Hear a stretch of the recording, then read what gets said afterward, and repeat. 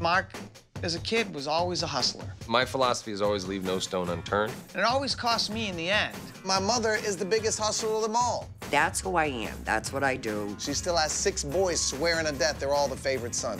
Do you think that ain't a hustle? Just go to a department store. You can get whatever you want. What are you, crazy?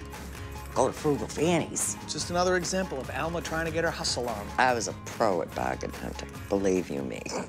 What do we think about this? Ooh, this is cute.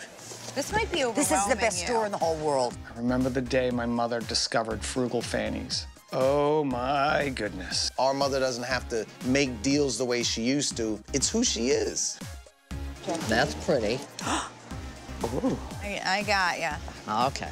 I am on a mission. Where are you going, Fire. Alma? To the register. Oh, okay. No, seriously. We have to make it happen. We gotta go meet Steve Samuels. We gotta get him up in 6 months. Let's do one of these big movies. What are we doing? Mark and I are known as 2 of the bigger hustlers in the family because of our successful careers. But the truth is, all Wahlbergs are hustlers. All right, it's a putting contest. Case of Sesakaya? No. Case of Sesakaya. Sesakaya is just a wine that I like. We got a match here. Yes. We'll always play for a little something that keeps you kind of interested and in the game. Easy money here.